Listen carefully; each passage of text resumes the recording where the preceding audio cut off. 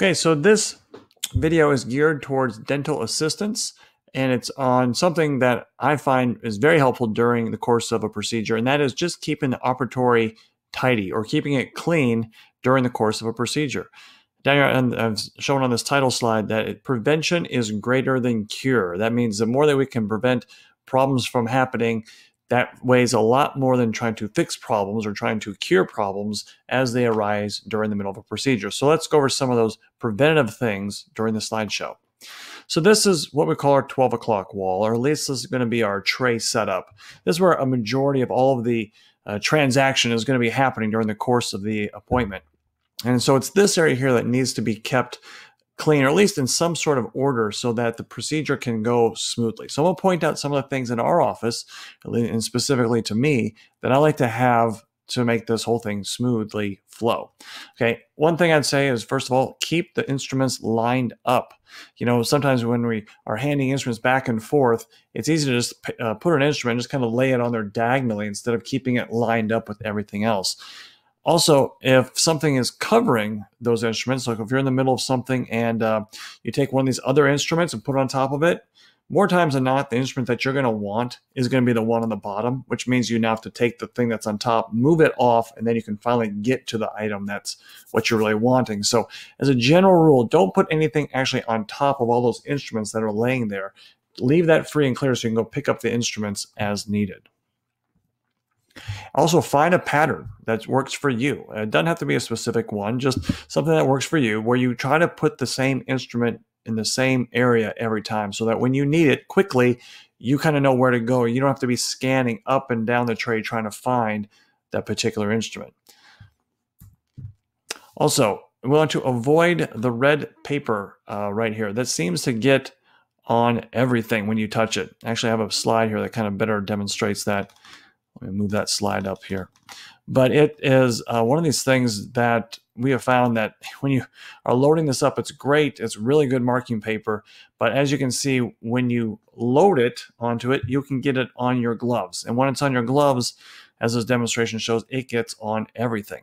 Sometimes assistants will take a cotton forceps and they'll hold on to the red paper and slide it onto the holder. But now the tips of those cotton forceps have got red ink. So if you're going to do it that way, you need to wipe that off. So in these two instances, you're either wearing your gloves or using cotton forceps. You're going to take off your gloves and get new gloves, or you're going to wipe off the cotton forceps when you're done loading up this red paper.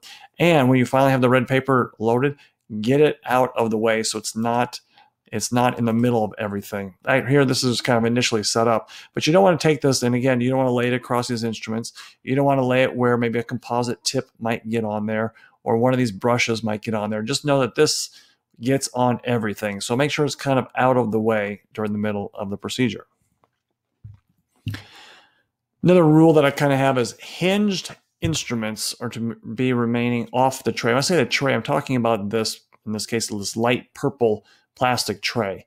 I want to keep the hinged instruments off. So that's things like cotton forceps, hemostat, scissors, articulating paper holder, ring forceps, which is not in this picture. But anything that has like a fulcrum, anything that you squeeze, keep that off the tray. It's kind of a big clunky instrument and it takes up a lot of room. There's also two things that we've just kind of found out over the years it's best to do is take the scissors. It's kind of sharp. It's not that bad, but it's, it can poke things. But we don't need it that often, so let's tuck it underneath the tray. Also, the spatula, that's only needed when we're going to be mixing up cement, that can be out of the way too. We find that when we put the spatula on here, it gets many times confused with the mirror handle, because the mirror handle, unlike all their instruments, you have the mirror on one end and nothing on the other. Well, the same thing with the spatula. You got the spatula flat end on one, but nothing on the other. And so many times we'll reach thinking we're reaching for the mirror when in fact it's actually the spatula. So we tuck it underneath the tray. That way you can avoid the frustration of picking up the wrong instrument. Kind of harping back on that same topic of don't let other things get on the tray. This includes things like gauze, cotton, brushes, and probably the worst thing of all is to have floss. Floss is very small, it's hard to see, but when it is laying across instruments, you can imagine you go to try to pick up something, that floss gets tangled around the instruments, and now things start flying off the tray and start falling onto the floor. So keep floss off of the tray. That's like the biggest thing that I would say is the biggest pet peeve that I have is when floss is in the way. If we need floss during the procedure, we'll take it. We'll take it, take it from the spool, use what we need, throw it away. Or if we're going to hold on to it and reuse it, put it back here. Don't put it over here on the tray. Some other items that we work with, blue etch and Cutrol, which is our viscostat or our astringent agent. When we're using this stuff, when we apply the plunger and use it and we put it back down, sometimes little bits of it might come dripping off of here, or some of it might ooze out of that tip. And so that can be a problem as well. So whenever we get done using it, let's try to put the tip and the whole syringe on a 2x2, something that in case it oozes out of the tip, it's going to get caught on the 2x2, and the 2x2 can be easily just thrown away. We've got bottled products, our bonding agent here, the antiseptic that we use. Those are things that, anything that has a lid on it, whenever you are done using it, put the lid on right away. Don't leave the lid off, because sometimes that stuff will evaporate, or you knock it over, or the tip might get contaminated during the process. So take off the bottle cap, use it, and put the bottle cap back on. And also, don't dispense any of these products until we're actually ready to use it. So while the patient is getting numb, you don't drip it out into these wells. You wait until we're ready to use it. I know it's good to think ahead and want to have things ready, but when it comes to these liquid materials, you want them fresh the moment that we're going to apply them. You don't want them hanging out for 10, 15, 20 minutes ahead of time. Let's see what else. And then kind of when you're done, you can imagine these bottles, they can kind of get in the way. When we're done with them, move them back again to the back end of the counter so they're not going to get knocked over and then they roll right off the countertop onto the floor. Instruments such as pluggers or compactors and I call them cord placers, or these flat instruments.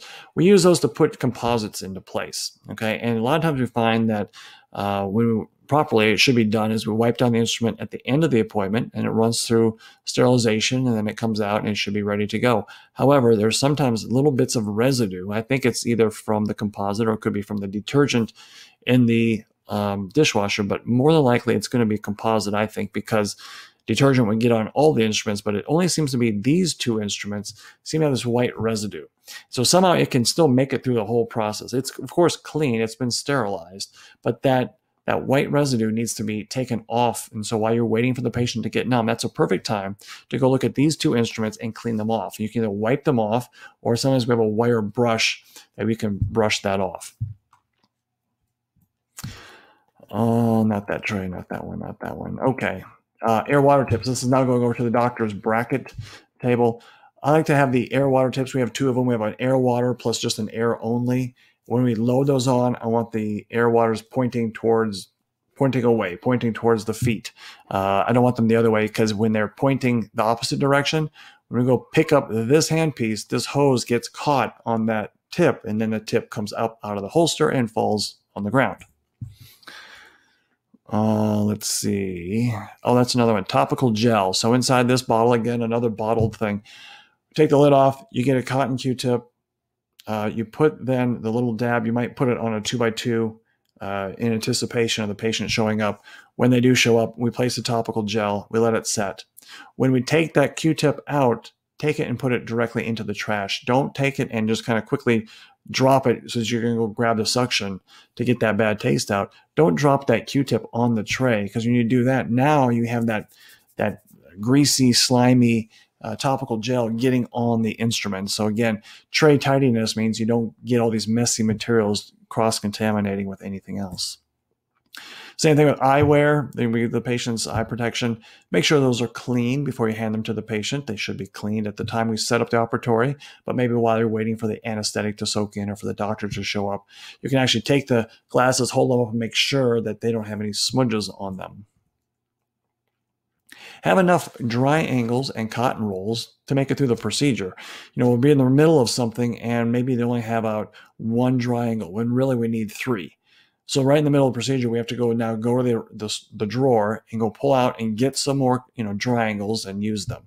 Now, dry angles aren't exactly cheap. They're like 25 cents each. So we definitely don't want to waste them, but we're going to use them if we need them. And so after a while, you kind of get a feel for how many we're going to need. And just make sure you have enough to get through the procedure. Suction tubes, you want to make sure that they're not tangled up, because you can imagine you go pick up one tube and it's caught around another one. That means the one you don't have in your hand is going to come up out of the holster and fall onto the ground. So making sure that the suction tubes are not tangled is a way of preventing that problem from occurring. The other thing too is when we're using the suction, you turn it on to put it in the mouth. When we take it out of the mouth, we're not using it, turn it off. So when you're standing there just waiting for the doctor to switch out a burr or something, turn off the suction. There's no point in having it on. And when you have it in the holster, there's no point in having it on. So only really have it on when we're actually in the patient's mouth. Whenever I have some kind of paste material like impression material or temporary cement or vinyl cement, we want to make sure that we bleed a little bit. Those A and B paste are going to be bled out onto a 2x2, and then that way we know they're equally coming out. Then you put the tip on. So make sure that that is done prior to putting the tips on. And then actually when you squeeze that out on a 2x2, take that 2x2 and just throw it right away. There's no point in having those two pastes out laying on the countertop, because something will inevitably land on either one of those two pastes, and now you have another mess to contend with. And then when we're done with the impression guns, put them over into the 3 o'clock counter. We're going to sometimes have them on the 12 o'clock counter right when we're ready to take the impression. But after the impression is done, move it over to the 3 o'clock counter just to kind of keep that area free and clear of unnecessary things. When you're selecting a shade tab, sometimes you hold up the entire shade tab and look to see what's the right shade. When you take one out, you hold it up, make sure it's the right one. Put it right back in the holder. Again, don't leave it out. Don't think, well, we'll leave it out and write it down later.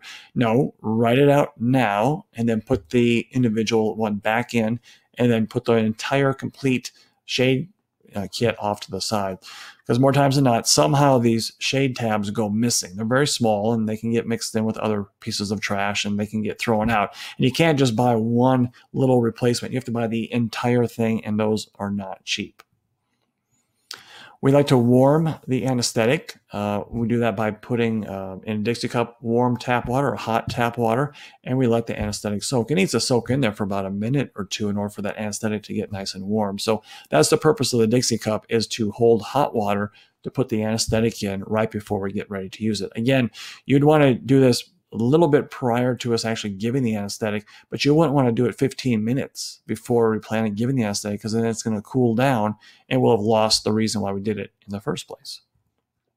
I like to have the TV on for the patient. Have the volume turned down, because you and the doctor are going to be talking with the patient, and you don't need the TV up on the ceiling distracting or getting in the way of what's going on. But when you already have it on, when you turn or lay the patient back, it's already there. You don't have to go now look for the remote control and turn it on and just try to find a channel that the patient likes. We find that about 80-90% of the time they're going to want HGTV, so we'll just put it on that by default. It seems to be what most people are okay with watching. If they want to change it to something else, great, we'll change it. But let's at least have the TV on, but have the volume down and mute when we're seating the patient. Also want to have the patient's chart on the 12 o'clock wall up and ready to go. You can have it down at the bottom if you're working on some other things, but when the doc comes into the room, they're getting ready to start the procedure, I like to have the chart up. And if we need to have the x-ray, of course, we'll call for that to kind of verify the tooth that we are working on. Mirrors, this should go without too much explanation when you hand it to the patient. Sometimes after appointment, we'll spray it off with a disinfectant. If that is left to dry, you get that kind of smudgy, dirty look to it. Even though it's clean stuff that's on there, it looks bad. So make sure it's clean. It would be ideal to clean it when you're kind of breaking down the room and cleaning it up, getting it ready for the next patient. But when you're getting ready to hand the mirror to the patient, just double check to make sure it's actually clean. If it isn't, just discreetly grab yourself a Kleenex and clean it off before you hand it to them. Air water tips. Go back to this for a moment.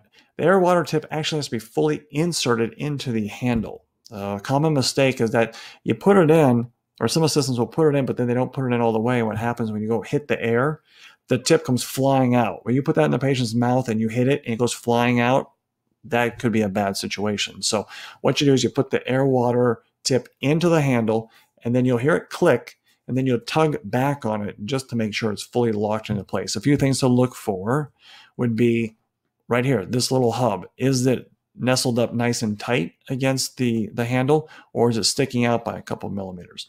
The other thing too to look for is this outer ring. When it is not locked, it's still going to be kind of set back within the actual air water handle. When it's fully in place, that will have sprung forward, and you'll see it's in its correct position. So this is just a matter of getting familiar with how this is set up. And that is pretty much it on how to keep the 12 o'clock wall and basically the whole operatory tidy during the entire procedure. All right, thank you.